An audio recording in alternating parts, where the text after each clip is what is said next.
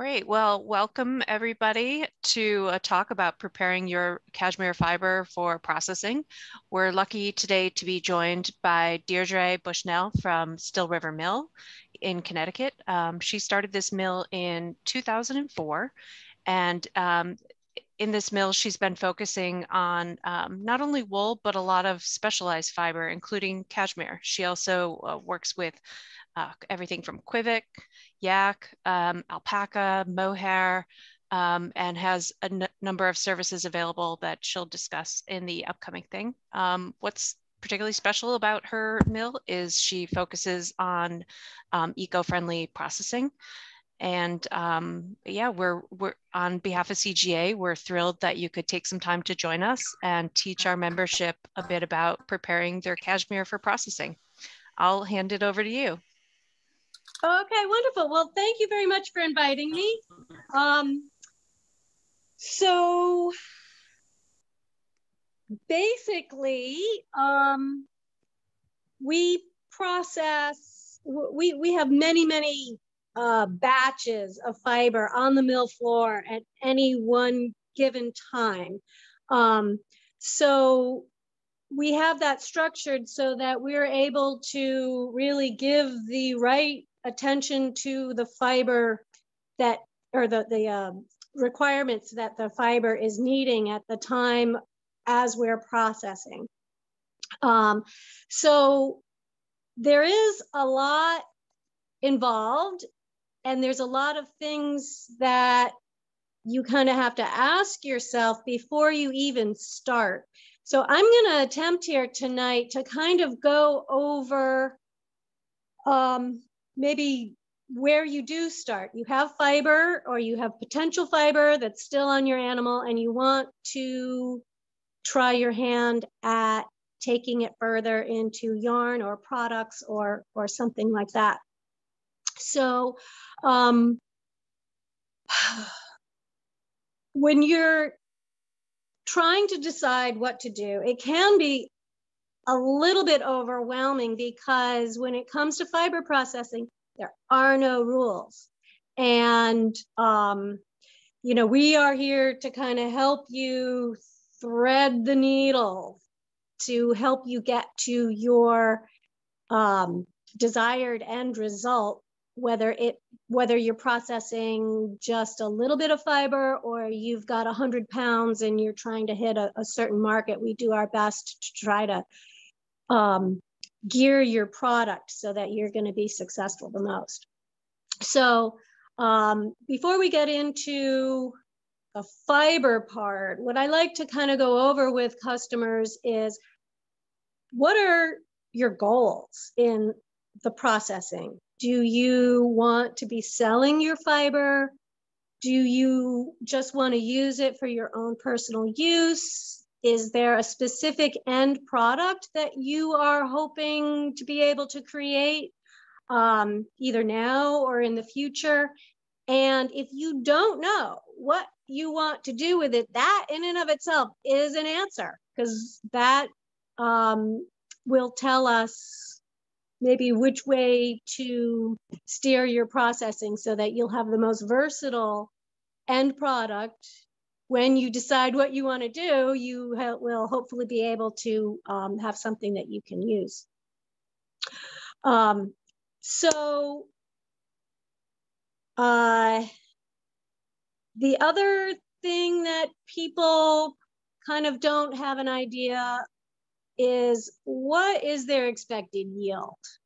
So they've got some fiber. How much are they going to get back? So there's trends. I mean, every batch of fiber has its own yield, but there's trends that happen. So for the most part, if you've got 2 pounds of raw cashmere, that's going to equate to be about a pound of finished. So about half of your raw weight is what you can expect. And this is where I may not know exactly on the goat end of it, but for instance, my goats, I get, at least 6 to 8 ounces of finished product from each goat.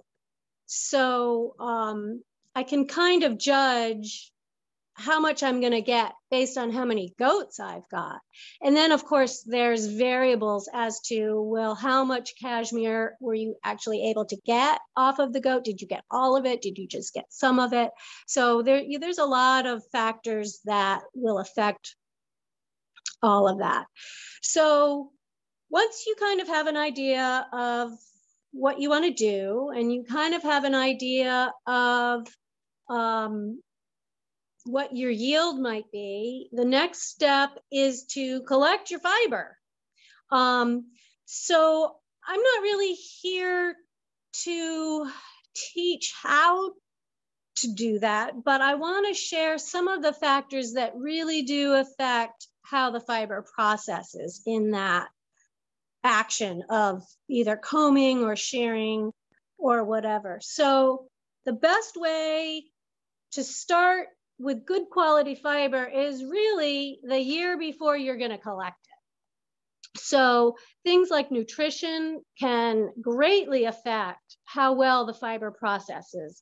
If it's slightly weak, or other aspects that are going on with the animal, sometimes the fiber is the first thing that is going to get neglected.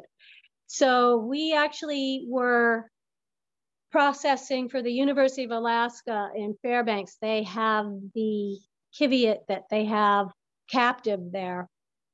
And we had gotten, and each fleece had each animal's name, and there was a little bull, Franklin, and his fiber would just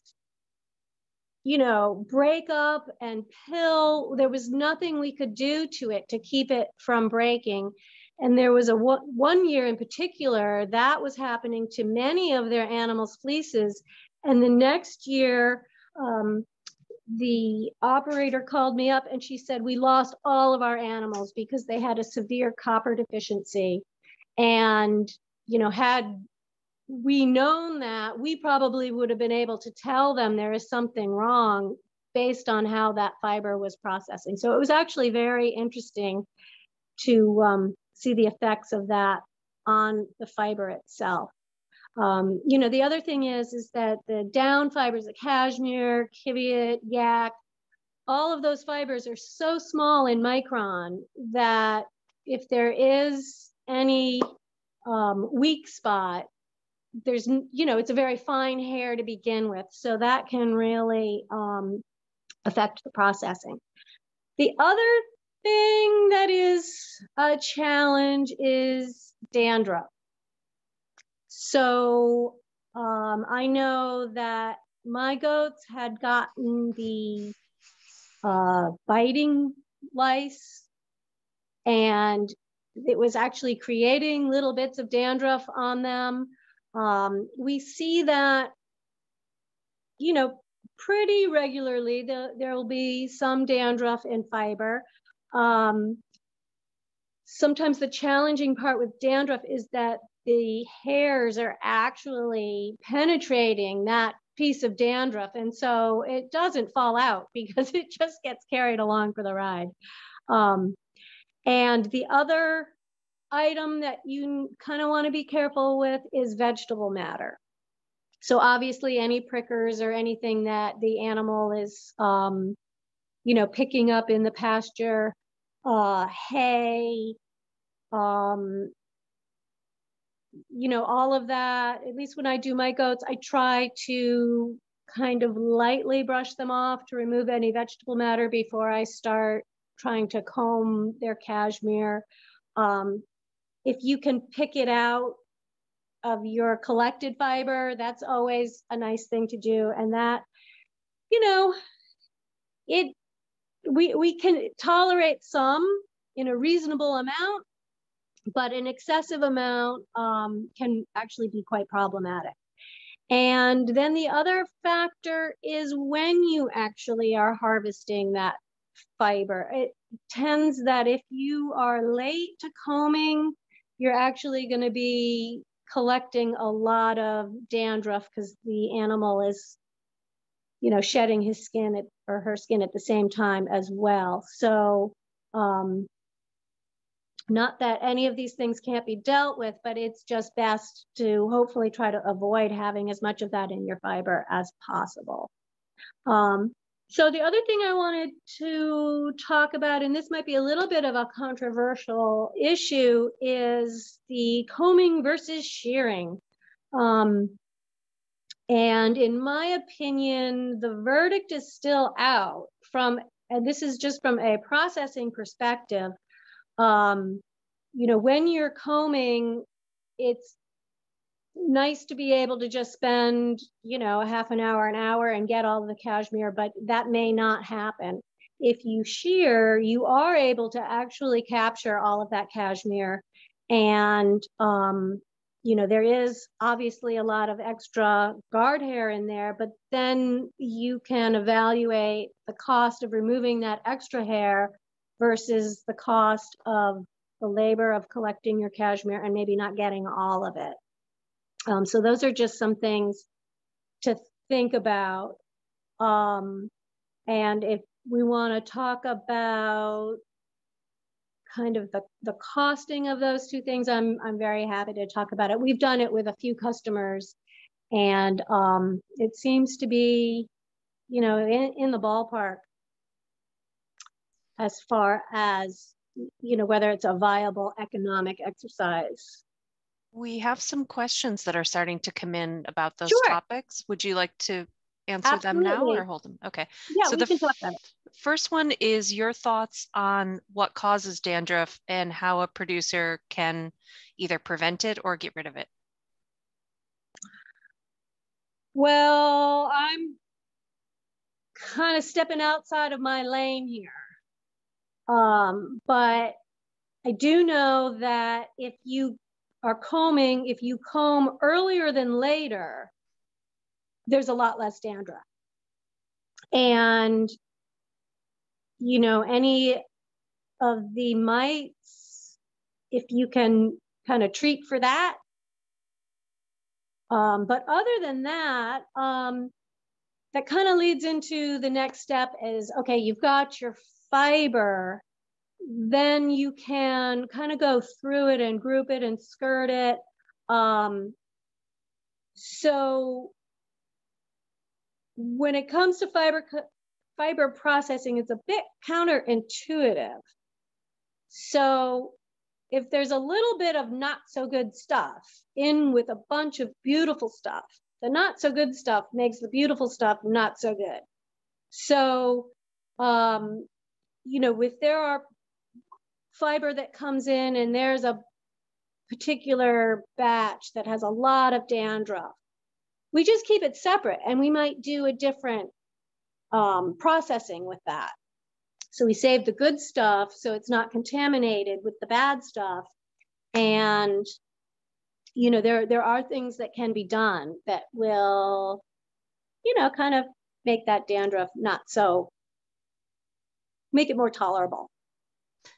The next question we have in is if you, regarding combing versus shearing, if you have part of your herd is shorn and part of your herd is combed, can you process that together?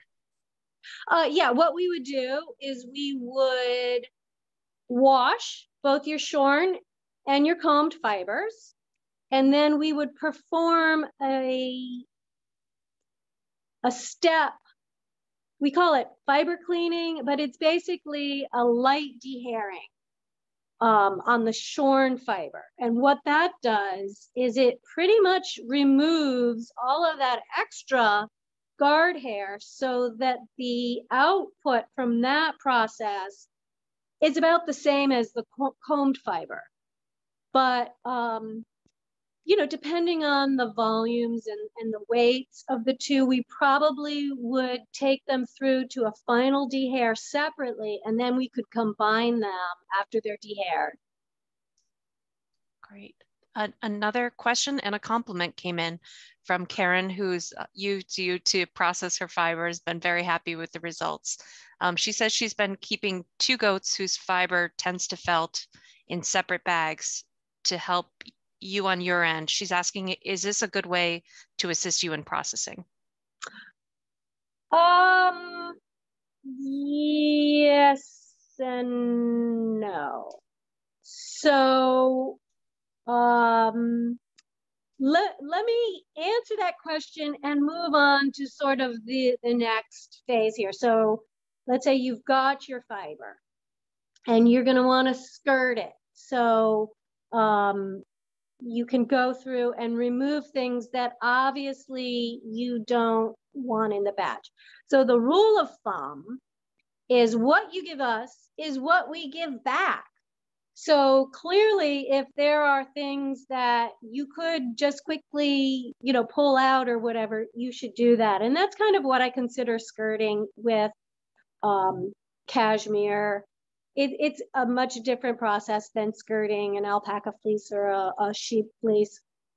But basically, you just want to go through and remove what you can. And then you want to address any matting.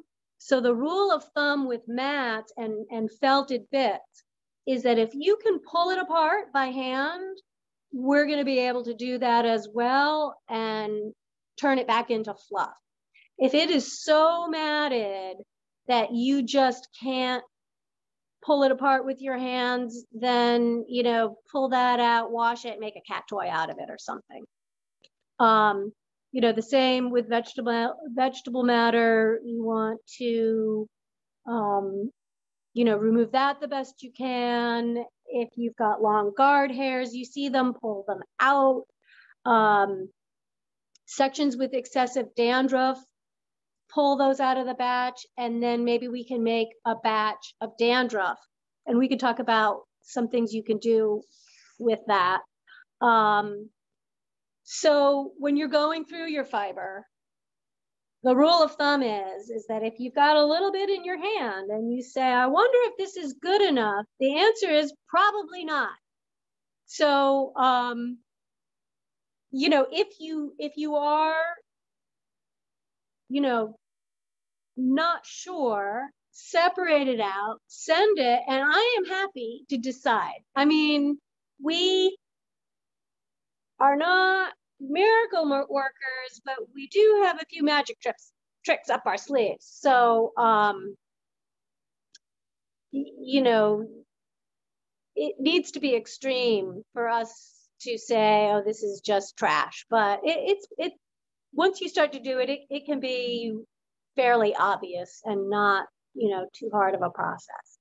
So then, okay, after you've got your fiber sorted and skirted and all of that, then and you've done any data recording that you want to do. If you want to record how much, you're getting yield from a certain animal, or, whatever information you want to get for your own personal records, by all means do that.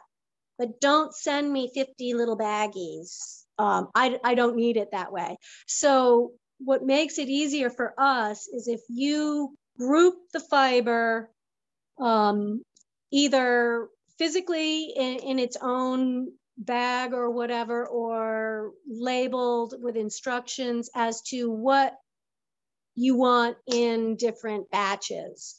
So to answer the question, if there's some matted, if one goat has matted fiber and the other one doesn't, but you really would like them to be one batch, I don't need it separated. We can go through and, pull out what's usable and, throw out or return what isn't. And for those who have a lot of fiber, you can create batches, obviously, by color, micron. You might want some of the not so great fiber to go into some kind of a blended yarn, or, have different fiber that you want to turn into different end products. By all means, you can do that. But for a lot of people with, just a few goats, very often all of their fiber needs to be included in one batch. And we can talk about that aspect if there's no more questions, and I can keep going. There's a few more questions. Would you Okay. like to do them or hold them till the end? No, we can do the questions about fiber Sure. prep. Yeah. So one question from David is, what is the difference between recovery of combed versus shorn fleeces? Well, I can only talk about my equipment. So in that process that I outlined earlier, where we do that extra step for the shorn fleeces, the yield is pretty much the same as the combed. So I would take the shorn fiber, do the fiber cleaning on it, and I'm going to have a much smaller bag and probably a very large bag of guard hair. But the weight of the pre-processed shorn fiber is probably going to have the same yield as the combed fiber through the real de-hairing. Speaking of processing, what about the length of the guard hair? Does it affect the processing? Absolutely, yeah. So, and again, this is on my processing. So, with our de-hairing technology, it's basically separating on centrifugal force. So you take the fiber and you spin it around, and then the heavier stuff flies off and the lighter stuff passes on to the next drum. So the diameter, or half the circumference of the drum, is like, oh, I don't know, 10 or 12 inches. So sometimes those long guard hairs get attached to the drum and they just like to just stay in. So it can be a little bit problematic getting them to behave as guard hairs properly. But with cashmere specifically, I haven't really seen it to be too much of a problem. If, we see a long guard hair and it shouldn't be there, we just pick it out and it's easier to pull out. Where we see trouble is with Kiviat, where they have guard hair that, some of it is 24 inches long. So those can be a problem. So you've actually just answered the final pending question we have is about how the de-hairing process is actually done. Oh, so that. Yeah, so the de-hairing is basically a set of rollers, and the fiber travels from one roller to the other. And we have two de-hairing machines. We have a large one and a small one. The small one we use for the fiber cleaning, which is what I explained with the shorn fiber. But if you want, I can show you the de-hairer. Hold on, let me see if I can't turn my camera around. Oh, there we go. Whoops. Okay, so this is our de-hairing machine. So you can see the white belt, and this is where you load up the fiber. And here's some fiber that Ray left when he went home. He's going to work on this first thing tomorrow morning. So this is some fiber that is close to being done. And I don't know if you can see some guard hairs in there. They're subtle, they're white and shiny, but they're in there. So when the machine is on, the fiber goes in and passes from drum to drum to drum to drum. So this is the side of the machine. So the fiber is going to pass through the machine. And as it's doing that, the heavier fiber falls down into the bin. It's kind of hard to see with the lighting here. But then after it goes through all of these drums, it will come out the other end, and this comb will go up and down and comb the fiber, and it will end up in this bucket. So this is the fiber that's on the other end. So this is pretty much done. So when we are dehairing a batch, the fiber gets washed and it starts off through the machine for the first time. And we can adjust the speeds of all of the action that's going on here. So we run it through, and a lot of the guard hair will fall out, but it's obviously not going to be good enough. So then the fiber comes back and we run it through again. And again, what's coming out the back is going to be much better, but still it's probably going to still have some guard hairs. So typically we will run the fiber through 3 times, and the final fiber that comes out the back will be in pretty good shape, but then we're still not done. So as we are dehairing and the guard hair is falling down in these bins, we're also collecting some down. So hold on a minute, I gotta use 2 hands here. So this is the fiber that fell down into the bin. And it's going to be hard to see in this lighting, but this really is quite a lot of guard hair, and the down that's in here is quite short. And so this down is unprocessable. So what's in this bin, which if I were to weigh it, it's probably, maybe 10 ounces or so. It looks fluffier than it really is, but this came from a 15-pound batch. So it looks like it's a lot of cashmere, but relatively speaking, it's a low percentage. So after the first 3 runs, we will take all the fiber out of the bin and we rerun it again to get any down out of the guard hair.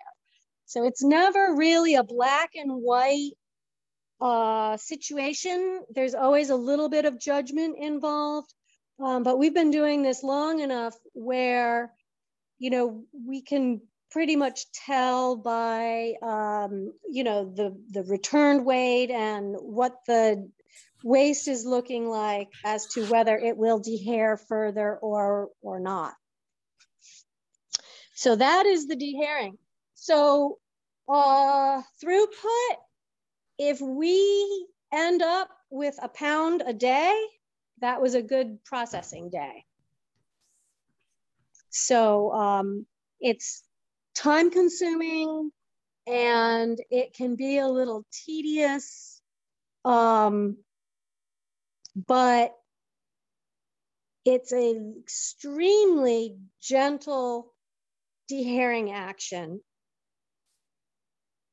unlike some of the larger commercial dehairing machines. So we are actually able to dehair fiber that, on the larger textile arena, it can be a little problematic.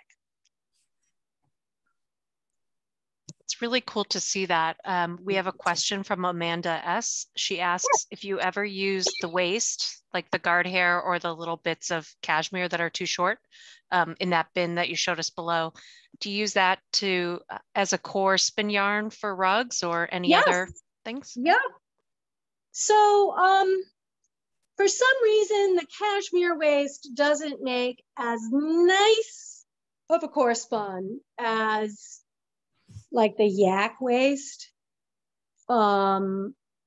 It's still tender. So if you were to take that core spun and weave a rug, it would be just a really soft, luxurious rug, but you wouldn't want to put it on your back door. You would probably want to use it as, I don't know, maybe a chair pad or, something next to your bed, so when you get out and put your bare feet on it. We have a question from Gretchen who asked, who is the manufacturer of your dehairing machine? Oh, we use the mini mill equipment. They are also known as international spinners. They're from Prince Edward Island. So we started in 2004 with one suite of equipment, and very quickly we realized we needed 2.5 mils worth of equipment. So we have a lot of parallel processing queues happening. Some fiber takes a long time for a small amount. Some fiber goes pretty quick. So like I said, we have a lot of fiber in different batches going through its process at any given time. So the Belfast mini mill equipment, hold on, I'm gonna turn my camera around again. So it's really great because all of the parts are made from things that you can get at the hardware store if a part runs out, or McMaster Car online. There's no proprietary equipment.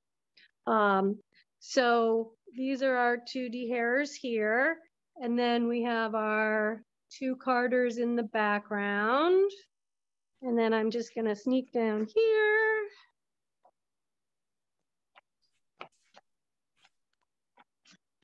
So this is the tail end of the carders. So after we're carding, we're putting roving and filling up the cans. And all this is gonna be going on to yarn.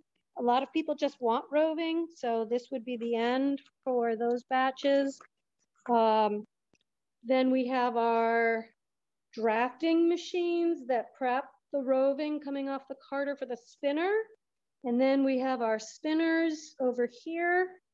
So we have 2 spinners that spin knitting sized yarn. And then over here, we have our lace weight spinner, which is what we spin cashmere and Kiviot on. And you really make a very fine so that you can get good strength and twist without sacrificing the softness. So, generally speaking, and there are no rules, but generally speaking, when you're making a cashmere yarn, you want to make that lace single and then build up the thickness of the yarn with plies. So what I'm showing you now is our plier, which is another spinner, but we just basically use that to ply the yarn. So up here, there were some spindles from the lace weight that we were plying before we went home for the night. And then over here, we have our skein winders where we're packaging the yarn, and we have several skein winders. And then over here, we have our cone winder and our steamer. And I can talk about the specifics, but this is some, I don't know what color it looks like on the screen, but it's a beautiful moss green. This is Kiviot. This just got spun, and you can see it's quite fine. So this is how we left the mill when we went home tonight. So the equipment is sized as a suite so that each machine can kind of keep up or produce enough for the next step. So we're kind of a well-tuned, I tried to press the button here. We're kind of a well-tuned process. So that's the benefit of sticking with one manufacturer's equipment, is that you don't get bottlenecks. Because it does you no good if your spinner can spin 48 pounds a day, but you can only card 10 pounds a day. So it's helpful for it to be balanced. We have a question from David. He's asking, how important is the washing and how do you do that? The washing is the most important part. Because what we're doing actually is we are asking the fiber to separate from its neighbor, slide along its neighbor, stick together but not too tight, and then cooperate when it is speeding at about 30 miles an hour and drafting and getting a little twist applied to it. So if the washing isn't done well and there's dirt or fine silt, greases, sweat, all those things, it can affect how the fiber comes out. So we have the washing system, and all right, I'm gonna turn myself around here so I can show you it. We have two washers that we use, and you know, like I said, we're well balanced. So I'm running these washers pretty much all day long. So you very simply, you know, put the batch that you're going to wash and distribute the weight so it stays balanced. When I'm washing cashmere, I probably don't put any more than 3 pounds in for a wash. And it takes about an hour and a half to actually do the washing. And you know, it's enough to keep up with the dehairer. So I'm not washing a tremendous amount, but when you do wash a small amount, you have the ability to get it cleaner because there's going to be less clumping and less fiber filtering the dirt in back into the fiber when it's getting washed. So these are our washing systems here. And Greg, my husband, has partner in crime, has done a little bit of modification, which makes the washing really, really, really effective. So what he did is he drilled some holes in the bottom, which you can't see, and he's attached an ozone creation box right here. So when we turn the water on, it creates a suction using Venturi suction and will actually suck the ozone and add that into the supply water. So we seal the lid and we pressurize it with a shop vac, which is that orange hose. So as the water is filling up, the fiber basically gets has water falling on it and water coming up from the bottom, and then a little bit of a vacuum pushes the water into the center of that fiber. And then in the meantime, that basket on the inside slowly turns. So the water is able to get swished, the fiber is able to get swished through the water, which allows it to get nice and clean, and then that inside will do a high-speed extraction in between the wash and rinse cycles. So we get the fiber really nice and clean every so once in a while. You know, the fiber will be extra dirty and it might need a second wash. But, you know, it's not really the end of the world if that happens. You just wash it again. Question from David. He's asking if you use detergent during the wash. Oh, absolutely. So this is my soap bucket right here.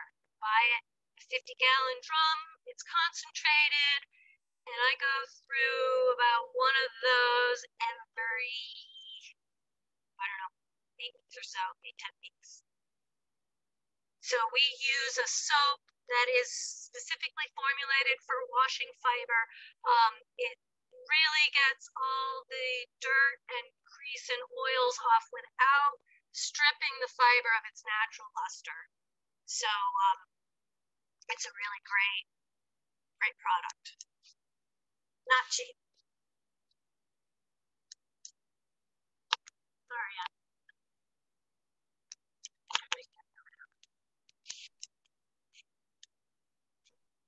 There we go. question came in asking how your detergent does with Bucky smells. Can you process cashmere from bucks? We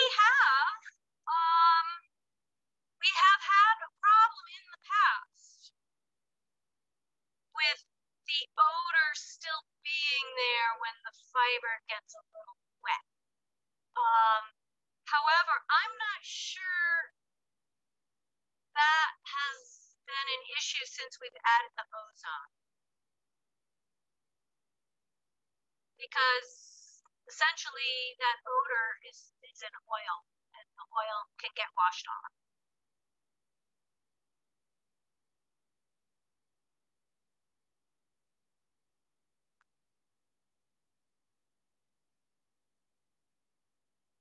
That it for the questions for now?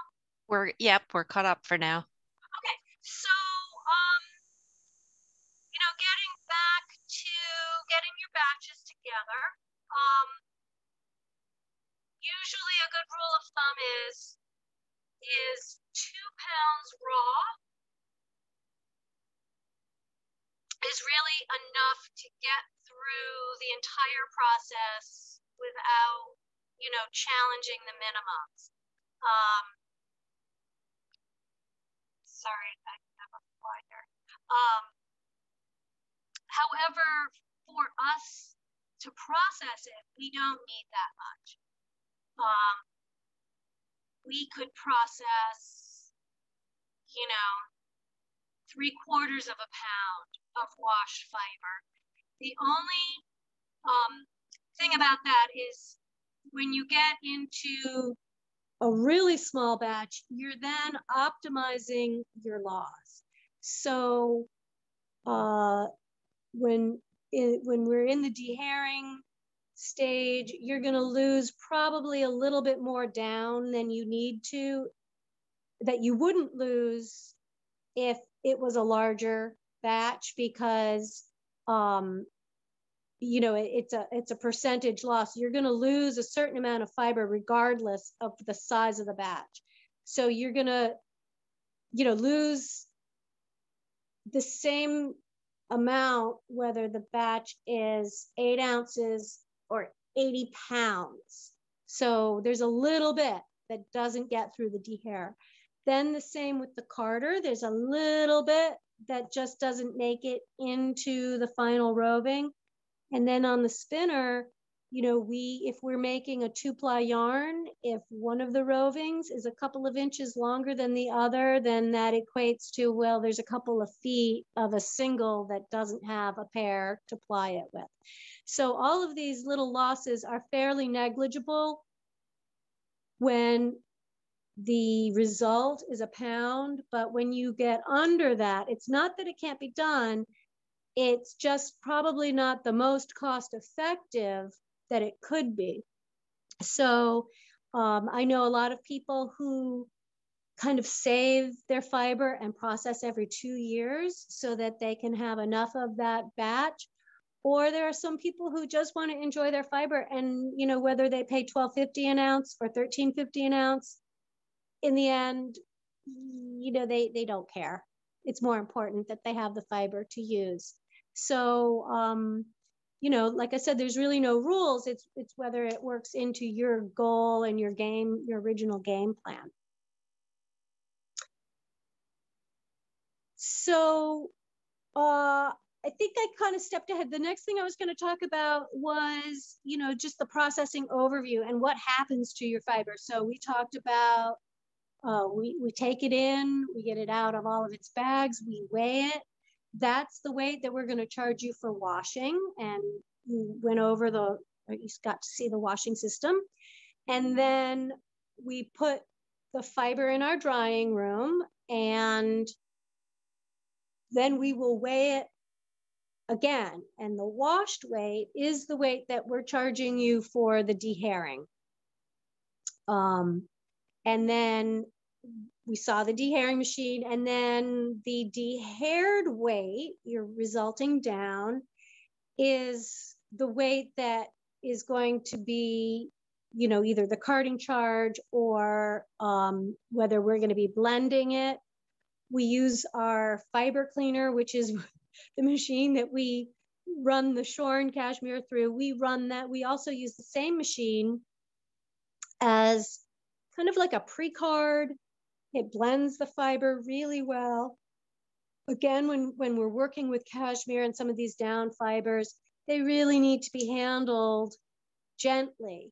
So, sometimes it's just too much for the carder to take that cashmere and blend it with the silk and then card it really nicely as well. So we would blend the fibers on the fiber cleaner, and then the fiber would go blended to the carder. So the yield from your cashmere, if you wanted to say add a 20% silk, we would use that yield to determine, well, how much is 20% of the silk, and continue through that way. So the one thing I did kind of skip over a little bit was the carder. That is, we run at different speeds, and we feed the carder with a different rate based on what the fiber is and what we're making. So that carder basically takes your dehaired down and arranges it and lines it up and organizes it. And that's really the main function, because at that point, all of the equipment and the whole goal is basically to just arrange the fiber into narrower and narrower arrangements of lined fiber so that we get to the final diameter of the yarn so that we can add twist. So there's a lot of fancy equipment and a lot of stuff going on to basically just do a simple task.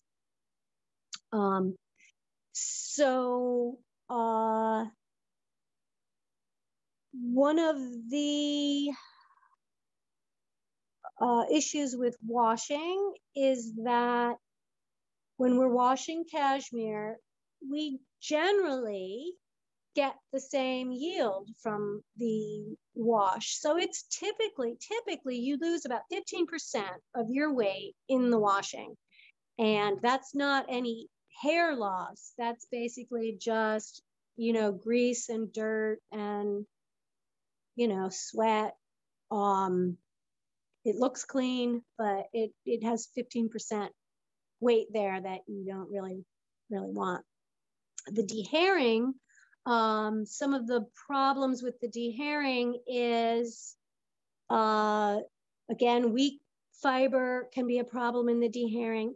Dandruff will impede the dehairing action because it basically just, glues a whole bunch of fibers together, and we want them to separate, and the dandruff keeps that from happening. Long guard hairs, we talked about that a little bit. And, when in the dehairing process, the whole point is your yarn is only as soft as the coarsest fiber that's in it. So the goal is to remove as much of the coarse fiber as we can. Well, within reason. I mean, we don't want to overdo it and lose fiber that is still good to use. So, there's a fine line there. Typically, we don't have major problems on the dehairing. Talked a little bit about the blending. When it comes to carding, that's the point where it's kind of nice to have a pound if we're talking cashmere. Just because, we're sticking the fiber in the machine and it's doing its dance between, the big drums and the little drums. And again, you kind of want to have that mass so that you get good carding action and you get most of the fiber coming out of the machine after it goes in. And then the next step, which was the pre-drafting for the spinners, where we see problems there is when we have really short fiber lengths. So the dehairer can take good action on short fiber as well as the carder. But once we start trying to draft that fiber thinner and thinner and thinner, if the fiber isn't that long to begin with, it can only, it needs to overlap its neighbor a little bit without developing a thin spot. So if you have a lot of short fibers getting pulled apart before it's spun, you've got a thick spot, like a very thin spot, and another thick spot. So that can cause some problems on the spinner. So when that is the case, we generally recommend doing a blend of a longer fiber to act as a bit of a crutch. So those shorter fibers have something to hang on to and position themselves where they really need to be. And that makes a huge difference if you have that as a problem. So are there any other processing questions? Yes, lots more questions have come in. Question from David and Mary. When producers store their fibers, what storage conditions would you recommend? Well, obviously the fiber should breathe. You don't want it sweating. And you want to keep it where moths don't exist. So don't keep it in your barn. Bring it in, find a closet or whatever, and it will store quite a long time if it doesn't get moisture and doesn't get bugs in it. Don't store it in the horse stall and let the horses stomp on it and get it covered with alfalfa. You just common sense, and it stores perfectly fine. At least we haven't seen fiber that's deteriorated because it's several years old. Great. A question from Amanda S. Do you have the ability to create combed top or just roving pin drafting cloud? No, we don't pin draft. We are a semi-worsted facility. We do not do worsted processing, which is what the top does. So the top is a second step before the spinner. So after it's carded into roving, those rovings are then combined and reconstituted into top. And there's a lot of waste fiber in that top making process. So, there's definite benefits. I'm not saying I don't want to be able to make top because I am looking into it. However, when somebody gives me their 3-pound batch, if I were to make top from it, I might give them a pound of waste from that process. All the commercial cashmere yarn, at least all that I've seen, is worsted prepped and worsted spun. And that has a very distinct texture to the fabric that it makes. Our yarns, because they're semi-worsted, bloom a little bit. Not as much as woolen spun, but people remark, and they don't really know why it's different, but the yarn gets softer and it has it tends to get a bit of a halo. And there's a lot of benefit to that, which I was going to be talking about in a little bit. Question from Joanne. What length would you consider short fiber for cashmere processing? An inch. Great. Question from... Well, 30 millimeters. All right. Can be getting a little short. Question from Elise. What other fiber do you think blends best with cashmere? Well, okay, so let's talk about blending. So there's many approaches where blending works well. If you want to blend just to create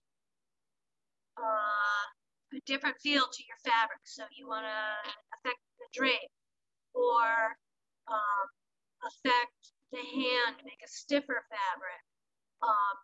You want to blend with fibers that are complete opposite in characteristics. So some of the nice blending fibers, which are going to really make your cashmere pop, are things that are not like cashmere at all. Things like silk and linen, bamboo, hemp, merino. Even though merino is really soft and crimpy, the merino likes to gravitate towards the core of the yarn, which will leave your cashmere blooming around the outside. So that's actually a nice thing to do to just kind of beef up your yield, because, and this gets back to the semi-worsted process.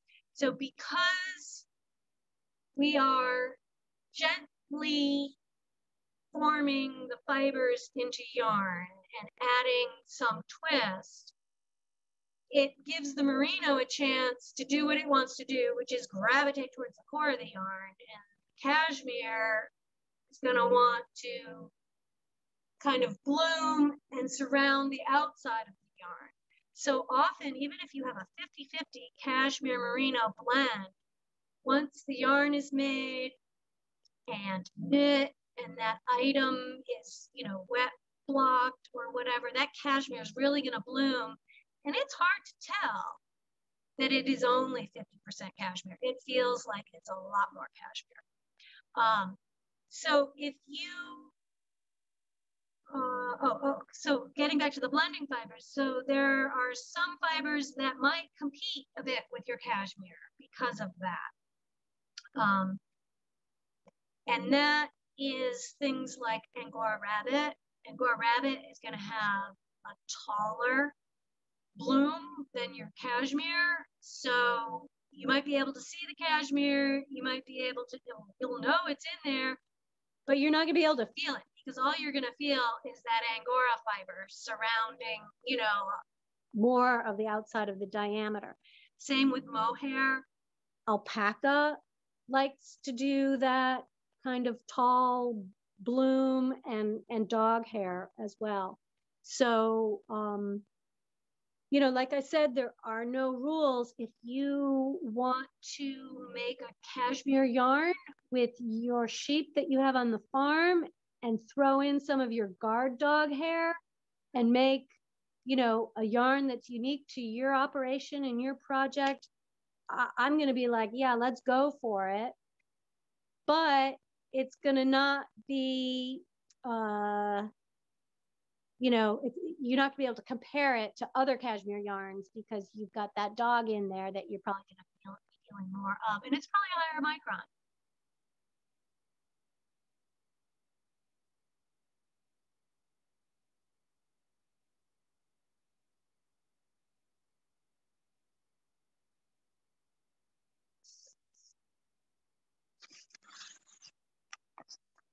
So, so are we good on questions for now? We do have another question, but we're at the hour. So do you want to, I don't want to keep asking questions. If you had some points you wanted to make, we can hold the questions. Well, I'm kind of wrapping up here. So why don't I do that? And then we can, I'm happy to stay and answer as many questions as people have.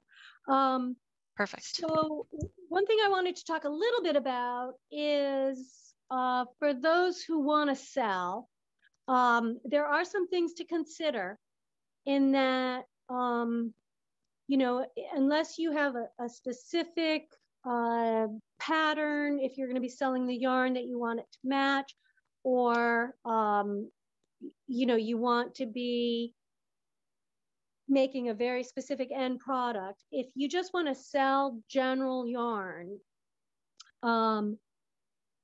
it's good to know your market, because cashmere is expensive, and you don't want to be making a skein that really needs to be, or a yarn that really needs to be a 2-ounce or 4-ounce skein because of its diameter, because your cost is by weight. However, yarn buyers are considering yardage per price. So by going with a lace yarn or a fingering yarn, you can get a respectable amount of yardage in that 1-ounce skein, so that, your skeins are, a reasonable price, and, somebody doesn't have to spend, $150 for that one skein of yarn. And then the other thing is, if you're selling, there are things you can do to keep your costs down. And once we get the fiber that loses the least amount in the wash, has the highest yield on the dehairer, ends up probably making more product, but your cost per pound is going to be less than, if you lose 20% in the wash rather than 15. If you only get 50% yield through the dehairing rather than what's, the 65%, which is most typical, you are adding cost to your final product. So that is something that's, probably good to kind of keep track as to, well, what is the condition of the fiber? And, it could be that lack of effort on your part may not be enough of a cost in the long run to offset you doing it yourself. And that's kind of where this shearing versus combing comes in.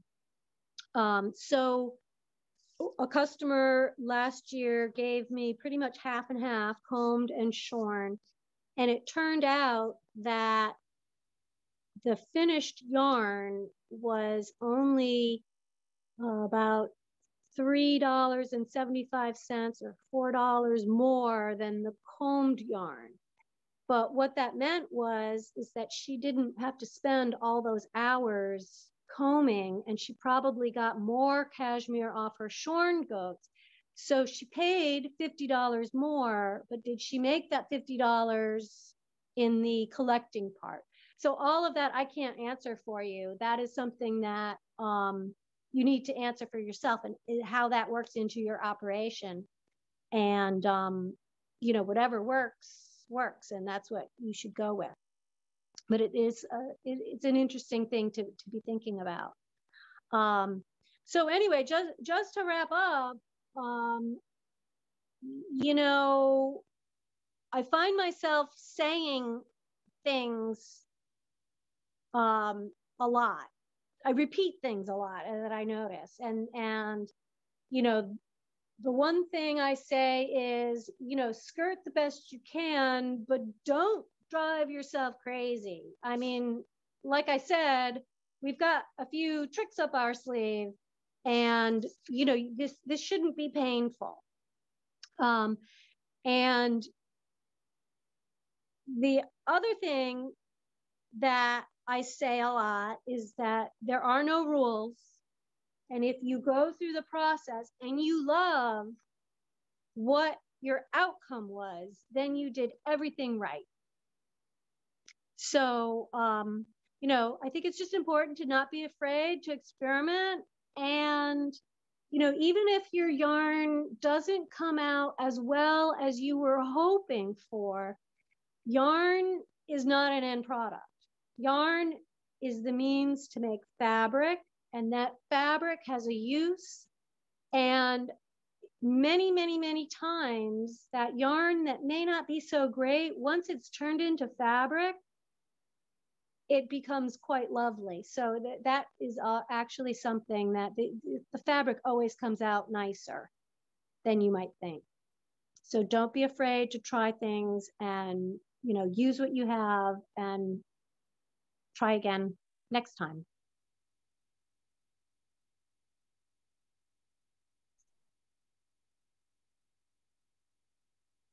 Great. Well, I do have another question that came in from Amanda S. She asks, so there are certain fiber preparations that may be better suited for hand processing versus mill processing due to waste caused by machine usage? Well, I'm a little biased on that. For my machinery, we can do everything you can do by hand and probably better. With other larger type of operations, I would agree to that. So, I got into this as a hand spinner, and I will tell you, I'm never, ever going to hand process anything ever again. If I want a yarn, I just come up and I make it. So, and I'm very happy to do the same thing for you. Great. Question, do you dye cashmere? Yes. Yep. So we actually have our own line of dyes. They're GOTS certified, and they are an acid dye, but they are a new technology, an acid dye technology that's actually being used in the textile arena today. So they don't create any hazardous waste, and they can be put in effluent without affecting aquatic life, et cetera, et cetera, et cetera. But one thing that's really great about them is that they can be used like mixing paints. So you don't have to be a master dyer to get the results you're looking for. So when it comes to dyeing, there's several places where dyeing can occur. So with cashmere, I generally never dye before the fiber is dehaired. But once the fiber is dehaired, then there's some different options. So if we were to dye the dehaired down, and that was just going to get turned into yarn, that's a nice technique because it gets a very even, you dye all the fibers, but then the fibers still get mixed. You get a very even yarn. But what I like to do is dye the fiber and then do the blending. So you can actually dye, fiber different colors and then blend them together to create a color. And then you can go ahead and finish processing that through to roving or yarn. You can stripe the yarn, you can stripe your roving, or you can just make a bunch of yarn and you can hand paint it. So that is something that our customers do for themselves. We don't offer hand painting as a service, unfortunately.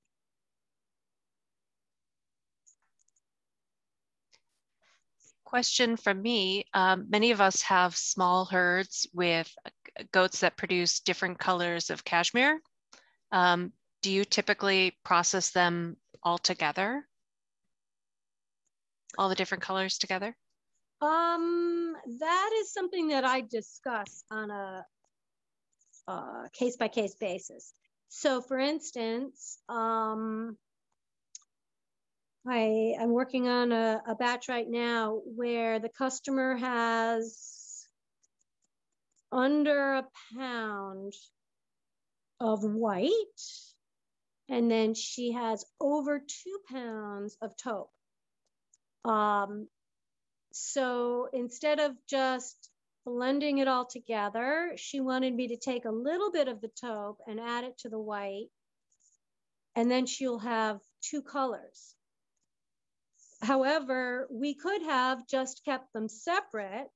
She would have, had a little bit of extra loss. So, instead of returning the 65% of her washed or her dehaired fiber in yarn, she might have gotten, 58% or whatever. But when you're talking about such a small amount, it would have been, I mean, it was 6 of one, half dozen of the other, but she chose to have 2 batches that were a little bit closer in weight.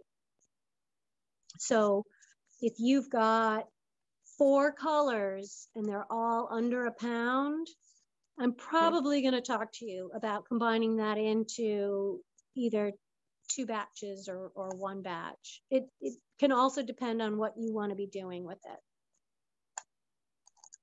Great. Question from David and Mary at Dowhaven. Do we make an appointment to bring the fiber for processing? Sure, you can do that, or you can also just mail your fiber. So what we like people to do is go onto our website, and from our processing tab, you can click on the order form and print it. And if you fill that out with your name and address and phone number, and all your contact info, and then you can kind of fill out what you would like us to do to the fiber. If you have no idea, just write, please call me on it, and we can discuss it in detail, and you can mail it in. Or you're welcome to come if you're close to drop off, and we can talk about it. The nice thing about coming is that we can show you what we have on the floor. So sometimes people don't know what they want until they see it. So it's kind of fun to see what we're doing for other people.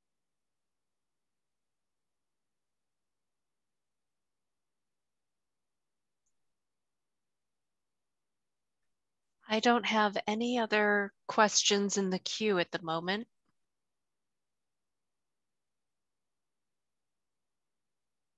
Is there anything else you'd like to share before we wrap up?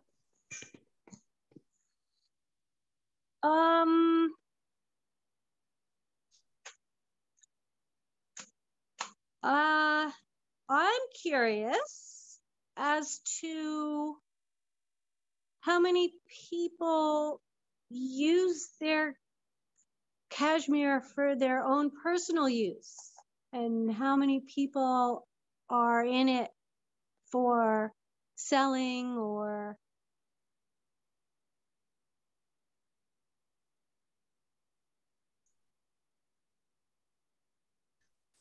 See a personal selling.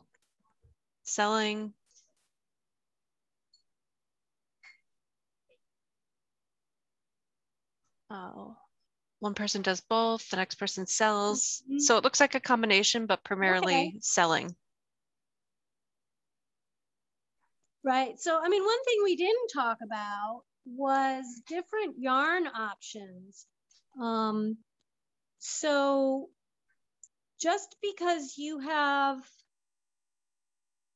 a couple of pounds of cashmere, and obviously if you're selling, you've got that, perspective and that agenda. But if you're not, there's nothing to say that you can't take your cashmere and make a 20% cashmere blend with something else. If you enjoy knitting with, an Aran weight yarn or a bulky yarn, or, you really want to make a chunky hat that's really popular right now. I really encourage people to kind of open up their thinking that you can still enjoy your cashmere without it being 100%. It's perfectly okay. And if you think about it, regardless of the size of the yarn you make from 100% cashmere, there's a lot of cashmere inside the yarn that is hidden from view. And it can be a nice way to increase the usability or the scope of how you're enjoying your cashmere by doing some different yarns with it than the traditional, lace or fingering. We do a lot of processing for some Inuit folks, and they are the ones that are actually harvesting the Arctic muskox and combing out the hides. And I will never forget a phone call I had with this lovely woman, and I was telling her how, typically you want to make a lace yarn because you're going to optimize the yardage from the Kiviot because it's, you know, it's rare. And if you go thicker, it can get quite warm. And there was this silence on the end of the phone. And I thought, oh dear, did I say something wrong? And she chuckled and she said, there is no such thing as too warm. So I didn't realize that I was talking to somebody on the other side of the country, and her experience was quite different. And believe it or not, I make some thick yarns for those folks with the Kiviot. And we blend, and you know, sometimes we don't, but often we're blending and making, you know, just some luscious yarns. So I encourage people to broaden their scopes if they're so inclined. A question from Gretchen just came in. She says she has Jacob sheep. Is there a good ratio for my cashmere with their wool? Ugh.